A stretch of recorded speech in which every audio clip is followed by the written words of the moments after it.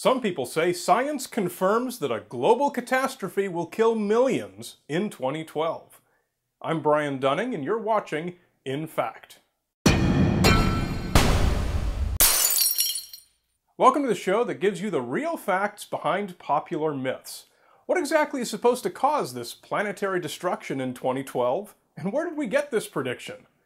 The exact date of December 21st, 2012 comes from the ancient Mayan long count calendar, which repeats every 395 years, a period of time called a baktun. The Mayans themselves have a celebration whenever their calendar rolls over, much like we do every New Year's Eve. Today's Mayans don't expect anything different at the end of this baktun. To them, it's just another big party.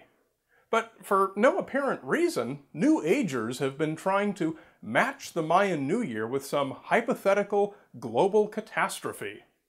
Some astrologers have actually changed the beginning of the Age of Aquarius from the year 2600, which is when it's actually supposed to begin according to the official constellations, to 2012. An old internet hoax has even been recycled, which predicted that a mythical planet X was going to crash into the Earth in 2003. Change the date to 2012 and people are buying it now just as much as they did 10 years ago. If you do a Google search, you'll find there are still far more listings for Planet X 2003 than for Planet X 2012. Try it right now. It's amusing. The Planet X legend got its start with this ancient Sumerian carving that has been erroneously interpreted to depict a solar system with 10 planets. Why the ancient craftsman should be presumed to have planetary knowledge superior to that of modern astronomy is not convincingly argued. If you respect ancient cultures, read their real history. You'll find they actually do have a lot to offer. One thing that is going to happen in 2012 is that our sun will reverse its magnetic poles. It actually does this every 11 years. Always has, always will.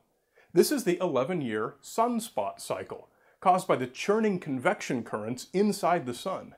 It's never destroyed the Earth yet, and there's no reason to think it could now.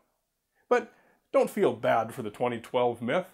In James Randi's Encyclopedia of Claims, Frauds, and Hoaxes of the Occult and Supernatural, he lists 44 distinct into-the-world predictions that all came and went unfulfilled. So rest easy. 2012 is merely number 45 on this list.